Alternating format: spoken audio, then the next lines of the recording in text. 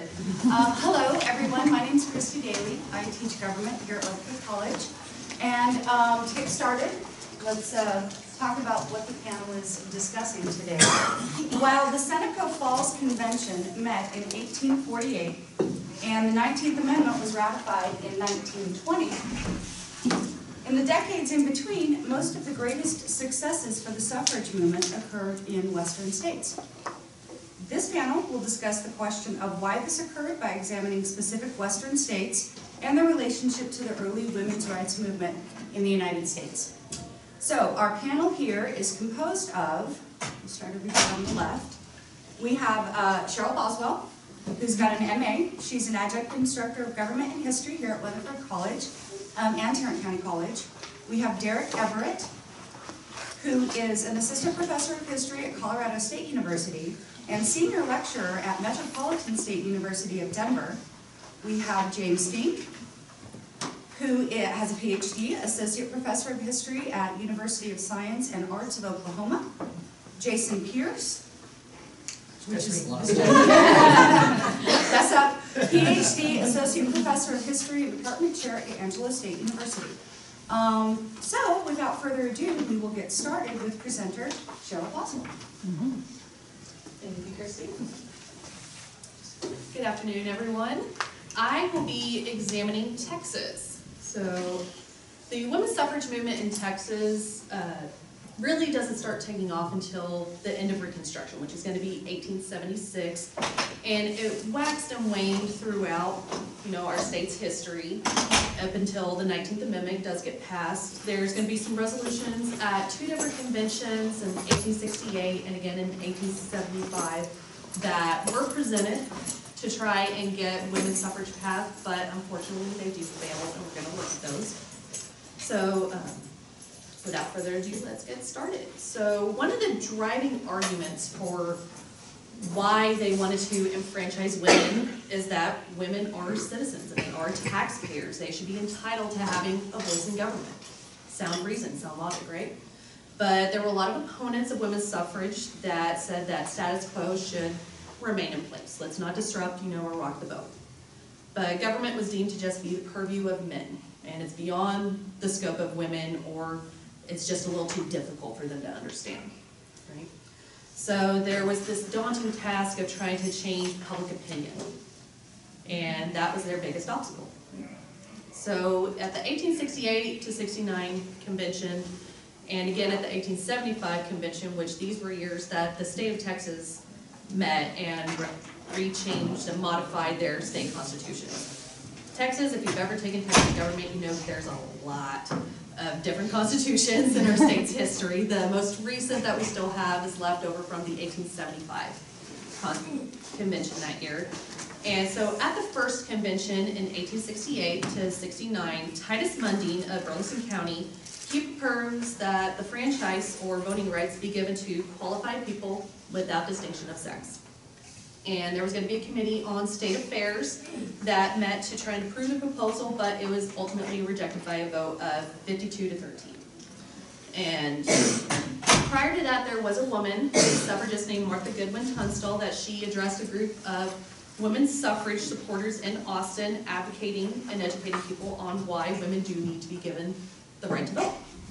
And the national suffrage leaders, Elizabeth Cady Stanton and Susan B. Anthony, they heard news of this advocacy and listed her to be the vice president of NASA representing Texas.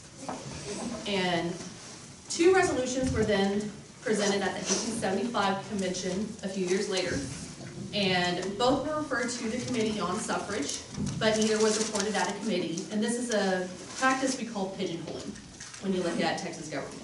Something gets referred to committee and it just never gets considered. It just gets shut in the dark and put aside and never gets considered.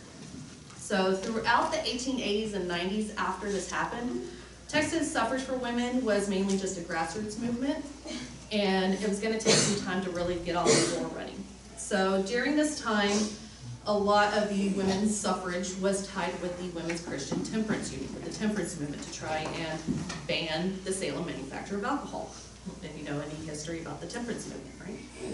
And the WCTU president, Mary Hannah Thompson Folsom, she was the president of the WCTU, Women's Christian Temperance Union here in Texas, and the NASA vice president, Jenny Bland Bosham, they organized together to travel all across the state advocating for suffrage. They really wanted to get that grassroots public opinion on board with their cause, because they knew if they got enough public support, eventually they'd be calling on, their representatives, their senators, and could eventually get that statewide suffrage passed. But finally, Texas was going to establish the Texas Equal Rights Association in Dallas in May of 1893, and the TERA, they would have the auxiliaries in several different cities, so you see it's still kind of a grassroots effort. It's going to take some time. And they had a bit of a decline, but finally, there would be 3 women, the Finnegan sisters, that they got together and formed the Equal Suffrage League of Houston in February of 1903. And this is when we start to see things really starting to move forward with the suffrage movement in Texas. So there was going to be a similar organization that followed in just a few years that would get set up in Galveston by good old Minnie Fisher Cunningham, who was one of the most prominent Texas suffragists, and she's going to be really vital in the effort to get the right to vote passed in 1918 that we're going to talk about soon. But Jess Baker of Granbury, he was the representative that maintained contact with most of the women's suffragists to try and see about getting something introduced at the legislative session. And finally, he introduced a joint resolution in the Texas House of Representatives for women's enfranchisement in 1907. It, again, would be pigeonholed in committee. They ultimately decided not to adopt it. In 1908, they're forming another women's suffrage club. So it's like they're not letting any of these obstacles stand in their way. They're like, we're not dying out, we're not giving up. Yep. So during the time, NASA, the National American Women's Suffrage Association, they still continue to organize a plan for continuing the suffrage organizing here in Texas. So 6 more states and territories during this time in the U.S. would enact full suffrage for women, and Texas suffragists were like, we need to still do this. Our efforts are not going to die in vain. So their continued support with Jess Baker of Granbury, and they found another ally with T.H. McGregor of Austin. Both of them introduced resolutions to the Texas House in 1911 and 1913. Both of them got referred to the Constitutional Amendments Committees, and they still died.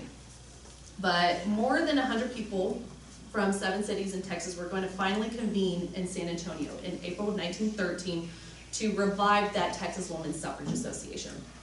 And Annette Finnegan, she had left the state, left the organization, traveled to New York. She then came back to Texas to succeed as the president of this association. And in 1915, that legislative session saw a lot of opposition to women's suffrage during the time.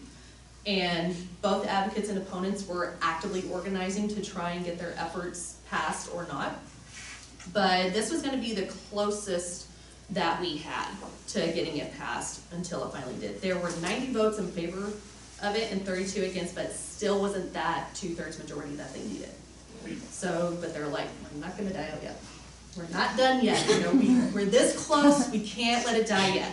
So finally, Miss Finnegan, Annette Finnegan, she looks to the president of the Galveston Equal Suffrage Association, Minnie Fisher Cunningham, that I mentioned. She is going to name her as her successor of the Texas Women's Suffrage Association, and Cunningham is going to rename the association with full support as the Texas Equal Suffrage Association. Why should it just be for women? We need to advocate this for African Americans too, who were also being disenfranchised during this time period. But there was another obstacle. Governor Jim Ferguson. Governor Jim Ferguson, yeah. Yeah, Governor Jim Paul Ferguson. He was the biggest, most vocal opponent of women's suffrage during this time period. But what's good for the women's suffrage movement in Texas at this time, not so good for him, is he gets involved in some scandals, and the suffragists, they're like, all right, let's get him out. Let's get him out. They organized a grassroots effort to get him impeached.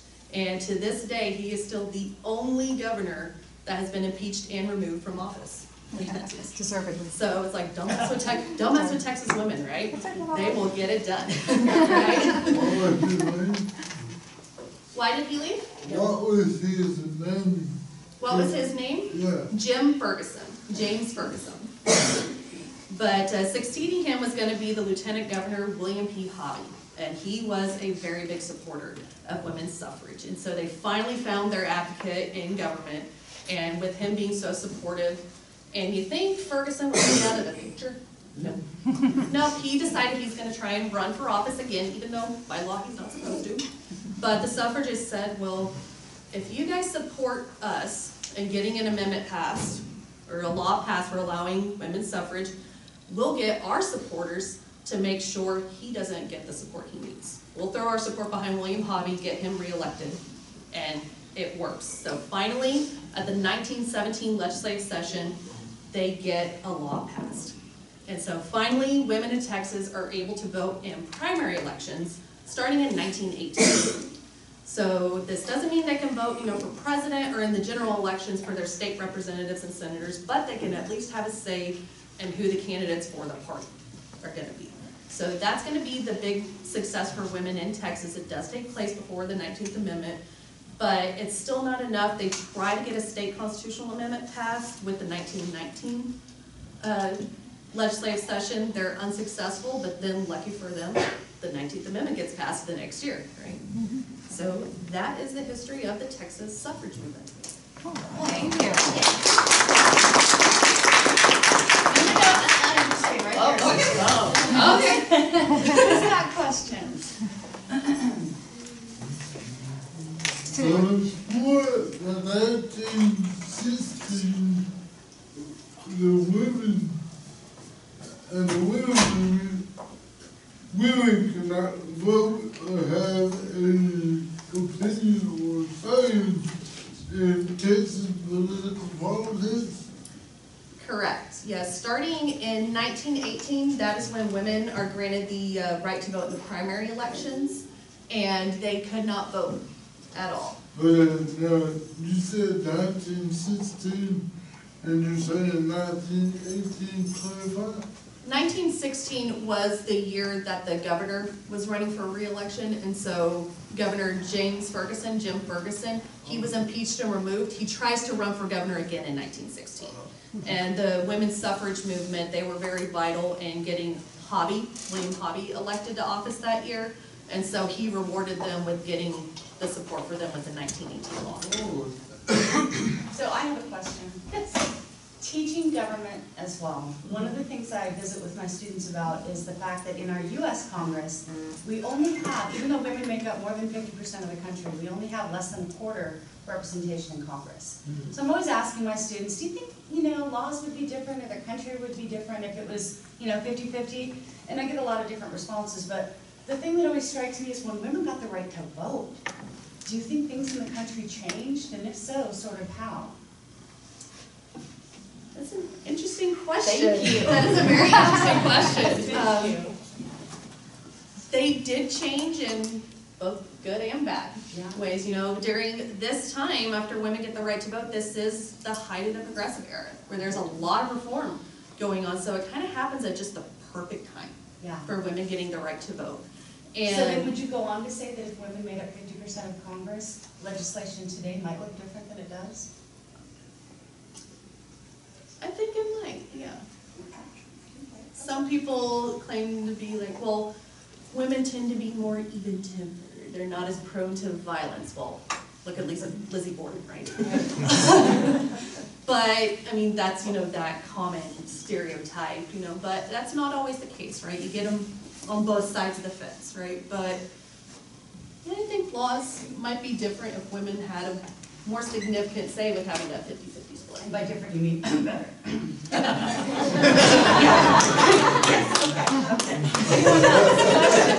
Questions? Anyone? Well, let me throw in something real quick. Sure.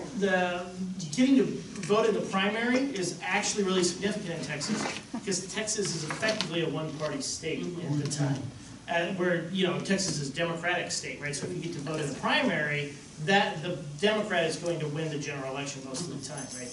And it was back in segregation, right? One of the ways Texas kept African Americans from voting was having what they called the white primary, where you had to be white to vote. Well, and then you couldn't vote for the Democrat, so the Democrat's going to win, right? So having women actually get to vote in the primary may not sound like much, but it's actually a really big deal. It was a huge deal, and with the state constitutional amendment that was proposed with the 1919 legislative session, women really wanted to vote, because they could vote in primaries, not the general election. Their voice got left out. Okay, let's So, see. Texas was a Democratic state until 1980 with Ronald Reagan went into office and was a Republican president. But up until that point, Texas was a Democratic state. Yes, well, Texas, before the Civil War, had been Democratic, and then after the Civil War, had been Democratic. And you'll start to see the parties, you can probably jump on this more than I can. You'll start to see the parties kind of realign, really beginning in the 1960s. In other words, the things that people are supporting and what those parties represent is to change. Do we have any other questions before we move on? Okay, for the sake. I'll answer one of them that you asked, just because I think it's an interesting question. When women in 1920 and women in now, I think still one of the differences that we don't think about with the 1920s women is a large majority of those women were still looking at sort of separate sphere ideology. You know, they wanted to vote to do jobs of women. Let's stop alcohol. Let's look at the moral issues. And there was always, there's the two real groups in the 1930s. You have your Carrie Chapman Catt, which is kind of doing conservative, right? We want the vote to do our job as women. And then you had your Alice Paul, which was a much more smaller group, and they were the ones that are saying, you know, equality, equality, equality. So one of the reasons why I think when women get the right to vote in 1919, 1920, the women's right movement kind of fizzles and dies, and we don't see it again until really the 1960s in a large movement, because for a lot of women it wasn't about equality as much as it was about doing our job as women. And so when they got those votes in 1920, a lot of those women were looking at those domestic issues, where I would say today, when women are getting the right to vote, it's the same as what any man is looking for in a lot of ways, where the 1920s women voting is, we don't always think of it this way, but they really were looking at something different. And not that there wasn't women that were for equality, but they were really a small minority of the population. Most women wanted to do women's job, and they can't do it unless they vote. Yeah, that's fine. Okay, well, let's get the next. Just a quick question. Sure. He mentioned Alice Paul and Texas women. Was there any prominent Texas women involved in the militant side of the suffrage unit? You know, the chaining ourselves to and we're going to starve and. Not so much. Like when I was doing the research and looking through the records for it, most women in Texas, they would organize like rallies and have some parades and marches, things like that. But they weren't, you know, let's chain ourselves to, you know, the Capitol fence, you know, and be like, votes for women, you know. I'm sure some of them were arrested for protesting, you know, when you hear about, you know, Blocking the street, yes. the hunger strikes, and, you know, they were forced to live in prisons, things like that. You know, that's not to say that didn't happen. It's just it wasn't as common in Texas as it was, like, on the national stage. Cool. So, good question. Okay, and if I'm not mistaken, next up then we have Derek Everett. And actually, I'm going to let Dr. Pierce go first, because his story kind of leads into mine. Okay, so Jason Pierce, would you like to come on up? Sure. You Come on down. $1.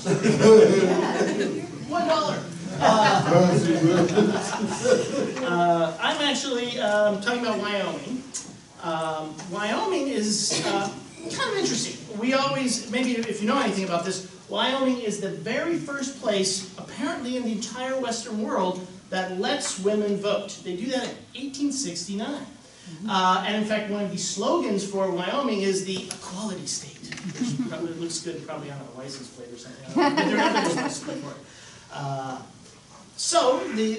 And I've in fact taught it this way. That Wyoming is the first state to do this because there's very few women in Wyoming, and the women that are there are doing the jobs of men, and out there, roping horses, and and doing all these manly things. And the guys in Wyoming were like, well, those women have earned their chance to vote. Right? And that's kind of how the myth of why Wyoming was the first state to let women vote is kind of, that's where it stays. But it turns out that that's only like a tiny bit of the story.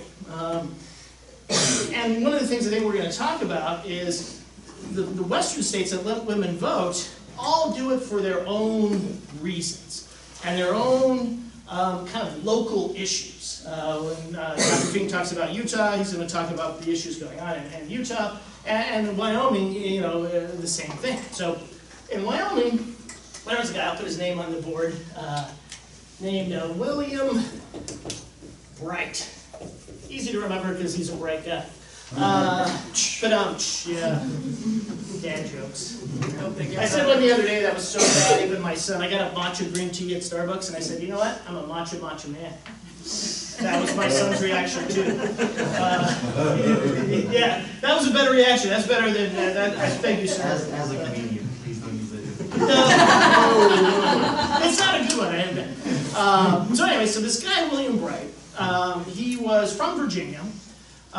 During the Civil War, though, he was one of those Virginia guys that decided to fight with the Union. When they keep the, fight for the Union and keep the country together and all that kind of stuff. Well, he rose through the ranks of the Union Army, eventually ends up, at the end of the war, a colonel. But after the war, he's looking to, kind of make his way in the world. And so, even though Horace Greeley hasn't said this yet, he thinks, I'm going to go west, young man. He's not that young, he's late 30s at this point. But go out west and try to kind of, find, his fame and fortune out there. Also, he decides to marry a woman about 15 years younger than him, and they head out for Utah. After a little while in Utah, around Salt Lake, there's rumors that there are gold strikes in South Pass, Wyoming, kind of near the old Oregon Trail. So he packs off with about 15 or 20 guys, heads off for the South Pass, and eventually starts getting a bunch of mining claims. There's not that much gold. They start selling all these claims to suckers, and he's making a little bit of money that way. And then eventually he brings his wife now with his newborn son that was delivered while she was in Utah, he was in Wyoming. So he meets his son for the first time. And anyway, long story short, he kind of goes into business and so on. Well, he becomes prominent enough by opening a saloon so that he knows everybody because they come to the saloon, that he decides to run for the territorial legislature. And I'll put that up there too. Wyoming is not a state yet. It's a territory. And there are some weird rules about what a territory is and how a territory works. So when you're, and you maybe have run across this in History 1301 or something like that. But basically what happens is all these territory places, they don't get to run their own affairs. So when they're first set up, the President of the United States picks somebody to be their governor. And then that goes for a while until enough people start moving there, I think it's 6,000, and then they can form a territorial legislature.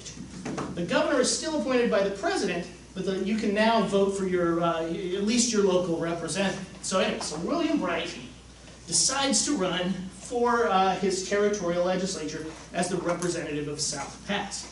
Since he owns the local liquor establishment, everybody knows him, they're like, that Bright guy is pretty nice, and they vote for him. So he gets to be their local representative.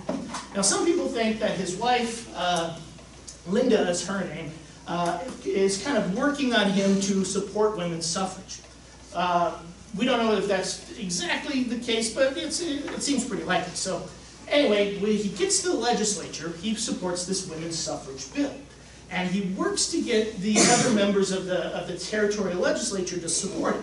It's not that many people. It's 22 people. That's the entire territorial legislature. We would be the government of Wyoming in this classroom, right? In fact, we're bigger than it. Yeah, still to this day. No, not quite. It's grown a little bit.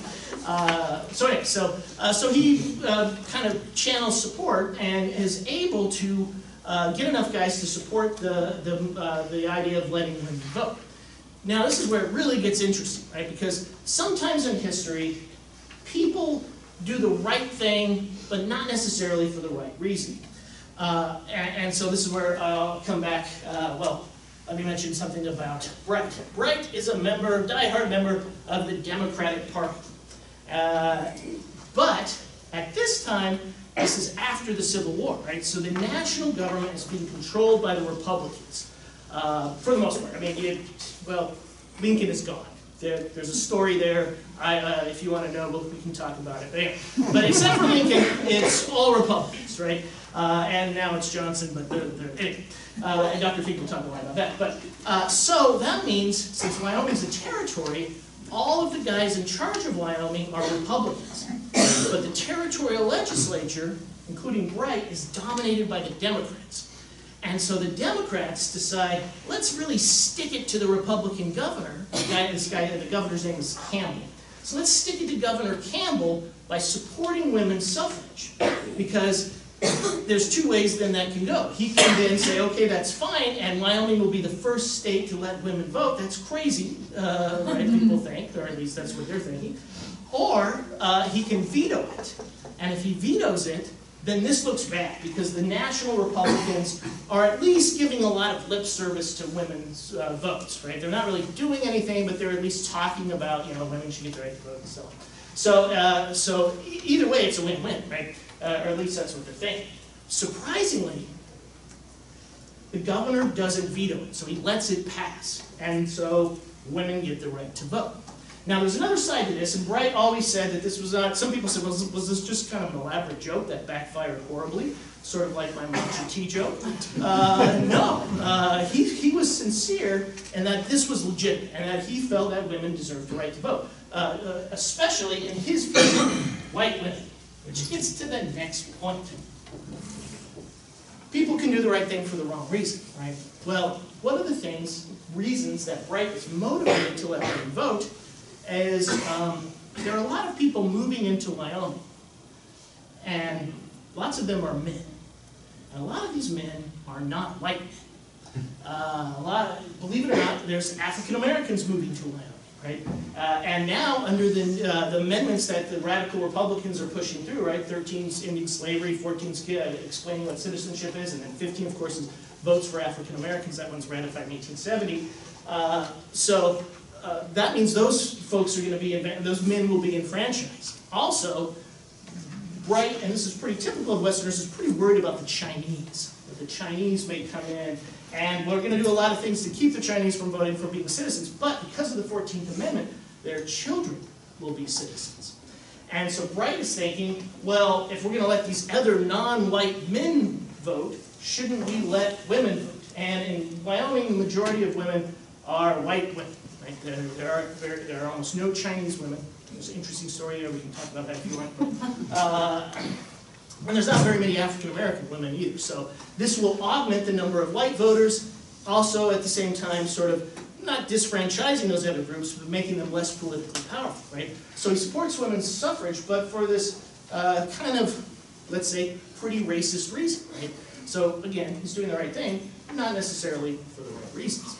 All right, but anyway, so it does come to pass. They do allow women to vote. Still a territory, but they'll keep that as part of when Wyoming is brought in as a state. They keep that with them, and so Wyoming is one of the first states to let women vote. They're the very first place, but they're a territory. So, all right, let's see. What else can I tell you about that? I think that was it.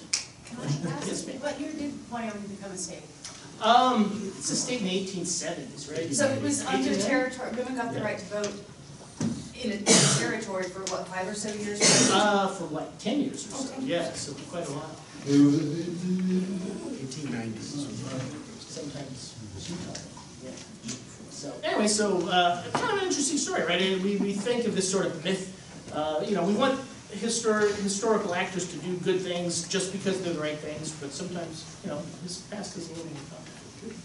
Can we do something I was going to say before you ask?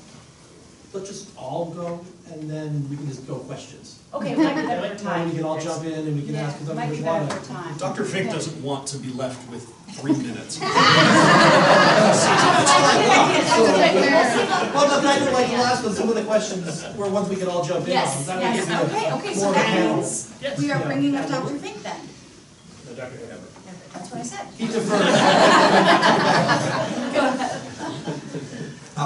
Excuse me. I appreciate Dr. Pierce's segue in. I'm talking primarily about Colorado as a Colorado historian. And Colorado's story overlaps with Wyoming's, with Texas's, with all of these places, as you heard, essentially for unique local reasons. Colorado joins the Union as a state in 1876, our nickname, the Centennial State, from Centennial, 100 years after the U.S. becomes an independent country. And the year after statehood, there was a proposal for a vote to amend the state constitution to grant full women's suffrage for women in the state. Part of that was women in Colorado saying, if women in the territory of Wyoming, to the north of us, the 3 women who live in Wyoming have the right to vote, why on earth should not the women of Colorado as a state? And this campaign in 1877 draws a great deal of attention. In fact, Susan B. Anthony travels to Colorado several times during the campaign season leading up to November of 1877, and she gives speeches all over the state, the mountains, in mining camps, farm towns on the eastern plains. And she has a great deal of support from the territorial government. The governor, the legislature are all pretty supportive of this. But I have to emphasize, for all of our stories, this boils down to a question. Women's suffrage in the late 1800s boils down to men deciding whether women should have the same votes, the same right to vote that they did. That's really the question that men are being asked. Should women have that same influence? And in 1877, when this goes up for a vote, even though it's had national attention and there have been big popular rallies with Susan B. Anthony and the rest, about 3/4 of the male voters of Colorado in 1877 said no. And the primary reason goes back to something Dr. Finck had mentioned, the idea of separate spheres, that men thought politics is a public part of the family. That's a man's job. A woman's job is not to be part of this public role. And so the women's suffrage movement kind of stumbles. It retreats from the ballot box in Colorado for a number of years, but it stays active in women's social organizations, in women's pioneer groups and social clubs and things like that. And those become the communities of activists throughout the state, which leads up to 1890, when Wyoming becomes a state, and part of Wyoming's state constitution carried on, along with any number of other policies, carried on the idea of equal suffrage for men and women. And once again, the attitude in Colorado is, all right, Wyoming's a state now, the first state, not just a territory, but a state to have equal suffrage for men and women. And if the women of Wyoming can have it, why can't we? We are both giant invisible rectangles. We're just as big as they are. What makes Wyoming better than us? And so really it was the victory in Wyoming that gives the women's suffrage movement in Colorado enough of a push. And the legislature puts a question on the ballot in 1893, 3 years after Wyoming had joined the Union, asking the male voters of Wyoming, again, essentially the same thing they rejected in 1877, the same question comes up in 1893. Should women have the same political power and rights that men do? Now, one of the strongest supporters, and this had continued, that there was a lot of support in Colorado politically for women's suffrage, drawing along with what Dr. Pearson mentioned of racial lines. You know, why should a black man have the right to vote if a white woman doesn't? That sort of argument was just as powerful in Colorado as it was in any other territory. And the governor of Colorado at that time, 1893, was the only non-Democrat or Republican who'd ever been governor of Colorado, a populist named Davis Waitt. And Governor Waitt was a big fan of women voting for the same reason. I think that he would say, I would think it would boost the numbers of people I want to turn out at the polling place. And Colorado's male electorate approved women's suffrage in 1893 by a measure of 2 to 1. So a big shift from what the attitude had been only 16 years earlier, when you have 2/3 of the male voters of Colorado saying, yes, women deserve the same political rights. The first election in which women could vote in Colorado was in 1894, the next one that came up. And in that election, women, in far greater numbers than men, voted against Governor Waite because, yeah, he might have supported women's suffrage, but he was unpopular for any number of reasons. And Governor Waite, for the rest of his days after he'd been kicked out of office, railed about the fact that he had made such a terrible decision in encouraging women to have the right to vote, because they robbed him of the governorship. He was a moron, he robbed himself. But that's another matter. That 1894 election was important not only because it was the first election for Colorado's women, and before I get to that, I should emphasize, when Colorado's male voters approved women's suffrage in 1893, that was the first time anywhere in the country that men had voted, in a state, men had voted specifically on the question of women's suffrage, not on, say, should we adopt the Constitution of Wyoming that has women's suffrage, but just on that issue. And so Colorado likes to puff its chest a little bit and say, you know, we were the first place where men in a state were asked that question alone, unencumbered by anything else, and said yes. The 1894 election, the first one that women had the right to vote in Colorado, saw the election of 3 women to our State House of Representatives. They were the first 3 women elected to a legislative body, certainly in the United States, if not beyond. And from that point on, Colorado has been at the forefront of women serving, especially in the legislature. We've always had one of the highest rates of women participants in the legislature in the country, culminating in the current session. The legislature that was elected in 2018 has a majority women legislature. Both Republicans, Democrats together, there are more women than men in the Colorado legislature. There's just as much bickering goes on in the legislature today, so, but it is certainly one of those milestones that Colorado's really glad to snag hold of yet another one. So now that I've celebrated my home and native state, I'll turn things over to our final speaker, Dr. Finck.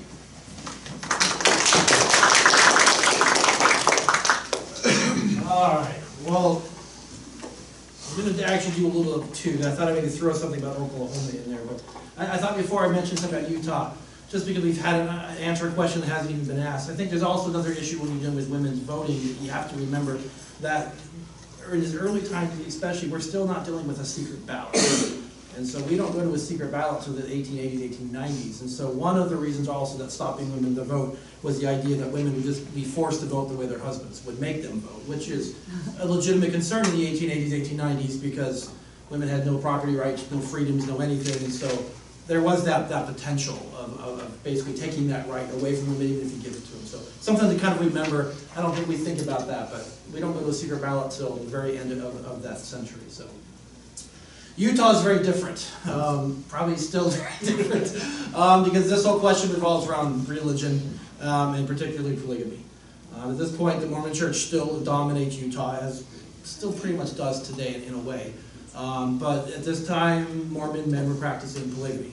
And so the question, when it really came down to talking about women voting, you actually had both sides of the state of Utah fighting for women to have the vote.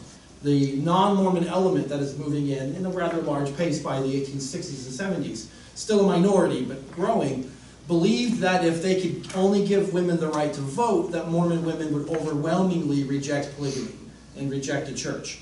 At the same time, the church itself is very much pushing for the right to vote for women as well, with the idea that Mormon women would overwhelmingly support the church and support polygamy. So it really was all about this institution of polygamy, both sides thinking, right, that women are going to be either against it or women are going to be for it. So actually in 1870, it's still a territory as well, Utah's going to pass because both sides are going to support it, and they're going to pass a measure to allow women the right to vote.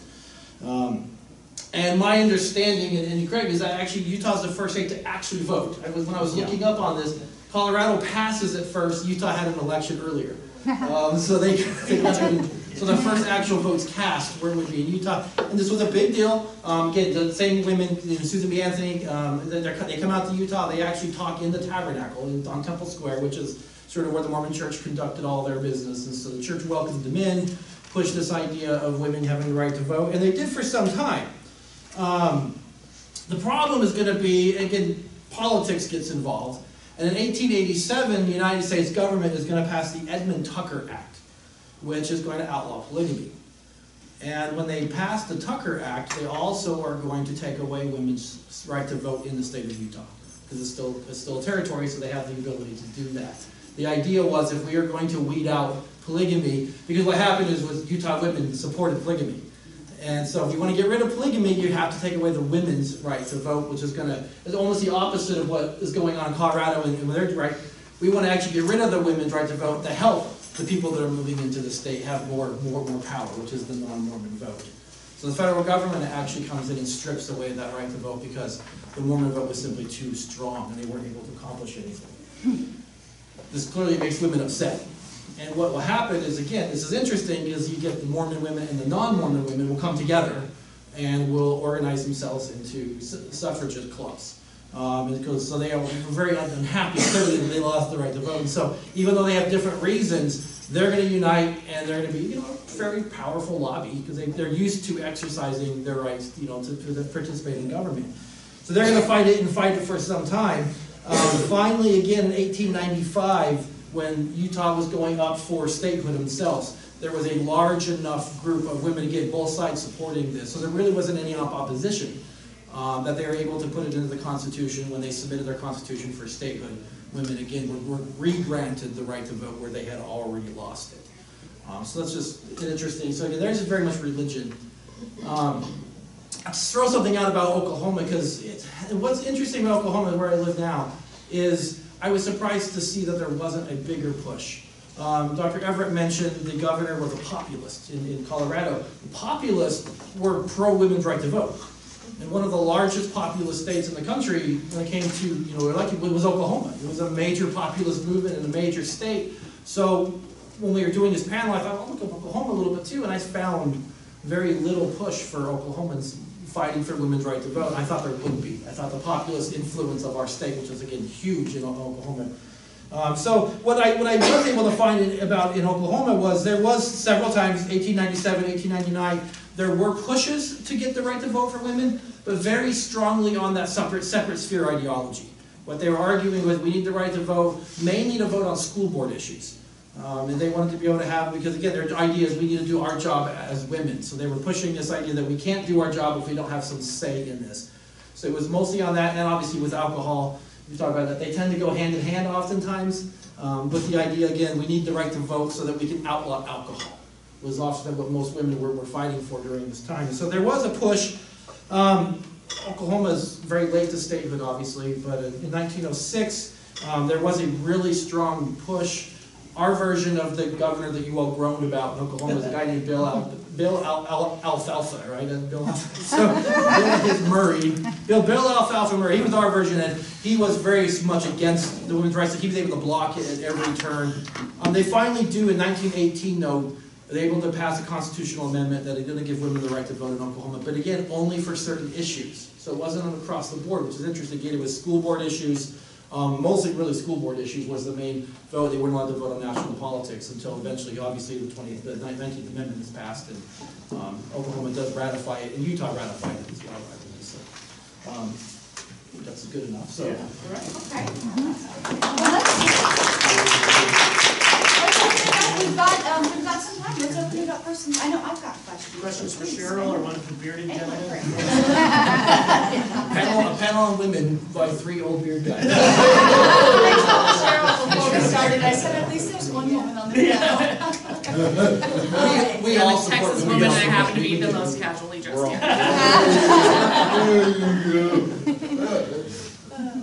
Any questions? I know I have another question. You were talking about Utah, Wyoming. I'm from Idaho, and so I went to school in Idaho, and I what do you think, just kind of from your gut, what is it about the West that makes it a good, sort of place to promote these ideas that are so progressive? What at the time in particular? And anyone can answer that, please. I think from my perspective, it's that the institutions, the political structure, the governmental structure is so new. Things haven't had a chance to set yet. And that's kind of reflected in the fact that when Wyoming and Utah and Colorado and Idaho and others have approved women's suffrage at the end of the 19th century, this becomes fodder for women in New York, for women in Virginia. We're saying, what on earth makes women in Colorado worth having the right to vote, and we here on Fifth Avenue in New York City don't? But I think it's that there was at least just a little bit less of the entrenched ideology that you had to fight in such a brand new place. Do you think it's also because women had to take on new roles being in the West and had to sort of assert themselves more? Yeah, I think there's some truth to that as well. One of the first postmasters, which is an important job back in the day, running your post office in Wyoming, is a woman. She's one of the early postmasters, in fact, in South Pass. And so women, you know, there are women ranchers and there are women doing things that they wouldn't do necessarily in the more settled East. And so there is some of that. I definitely kind of a belief that, well, women have proven themselves out West. Maybe, you know, we should do something to, you know, kind of reward them. And at least with the case of Wyoming, there was one of the reasons the legislature pushes it is at the time there were 6 men for every woman in Wyoming, and they thought, hey, maybe if we give them the vote, some of them will want to move out here. And so there was yeah, they're still hoping for that. That's right. I think if we talk about the West even still today, like if we, you know, class, we sometimes like what defines the West at times, and some of it's geographic and some of it's like an attitude. And I think we still think of the West as a little bit more free, right? A little bit more, yeah, I mean, a little bit more independent spirit. And I think that goes all the way back to the beginning. We're looking at very wide open places. I grew up in Virginia, and you just feel kind of enclosed, right? The trees, the forest, and then you come out to and you can't see the end. I mean, and so there's something about the West. Again, I think with them, it's new, it's free, but there's just there is an attitude of that entrepreneur, that independent spirit that's moving out to the West, that are more willing to, you know, kind of live, let live, give freedom to anybody. And I think that's one of the reasons women are able to kind of work their way in there, because it's not as restrictive, and people are just much more open about new ideas. Yeah, that would be a good spot for that. What else? Anything? Oh, please, Miguel. You kind of addressed this a moment ago, but I was curious, like, what role it played on the national stage for the national vote for women. I mean, like, you kind of addressed it, but it's still 50 years about from Wyoming till the national one. So like, how was it used on the national stage? Oh, go ahead. Well, just in, you know, a few years before the 19th Amendment gets passed, we were fighting World War I, you know, and so women were stepping in to fill that role, you know, because men are going off to war, you know, they're filling, you know, the jobs and the factories and everywhere else, and they're also going, you know, over to Europe, you know, as nurses joining like Red Cross to help in that. So women stepping up and their vital efforts during the war, that is a big push among public opinion for why, you know, they should get the right to vote. They deserve it. You know, they did all this for us. You know, let's do it. And people like Carrie Chapman Catt were negotiating with Wilson during this time. I mean, again, you kind of have this dual system, and Alice Paul is protesting the war and protesting involvement, but again, Catt is much more the major group, and she's working with Wilson and saying, hey, we'll do this all, but when we're done, we do expect this. I mean, so she wasn't just lying down. I mean, they were adamant about the vote. I agree. I think World War I is the #1 thing that really changes people's perspective, because women will do all the work during the war, and then they demand when they're done. And you'll see that on wars all throughout. The Civil War, you get a big movement.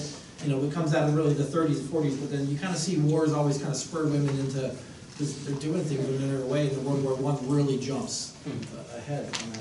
Okay, let's go back to Sarah. Yeah, what I didn't hear you talk about was much about the discourse of motherhood and children. And Jared, there's some interesting Western women writers that link Eliopedia, so I'm thinking about linking suffrage in the West with national movements, but a lot of that was framed around protecting children and creating a national children's bureau.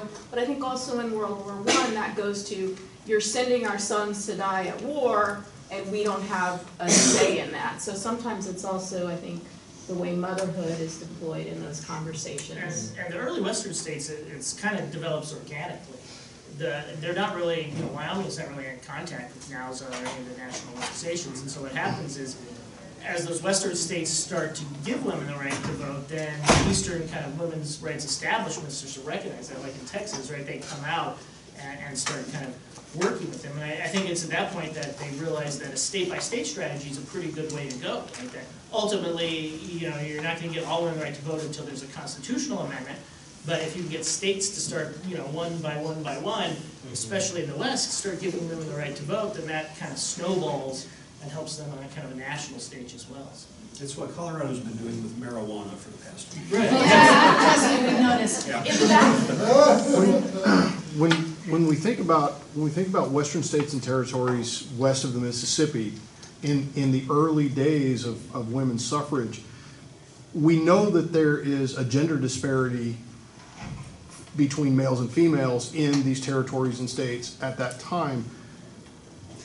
If the persona is true that most of the school teachers were females, do we have any data that suggests that some of the push to drive for the right for women to vote in these Western territories, Western states, was simply based on the idea that the women that were there had the ability to read and the men that were there did not?